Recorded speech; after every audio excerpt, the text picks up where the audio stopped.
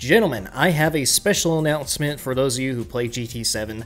The Suzuki Escudo is finally back in the legendary car dealership.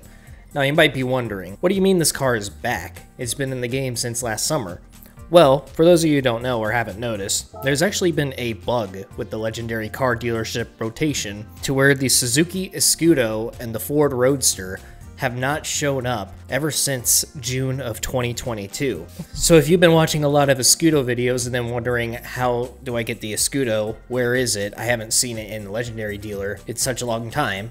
Well, that's pretty much what happened. There's a bug, and because of that bug, they haven't showed up until now. It is 1.7 million credits in the legendary dealer. I would highly recommend you buy this car right now. Even if you don't have the credits for it, quickly grind out the credits and get this thing, because number one, it is a legendary Gran Turismo car to begin with, and everybody should have one.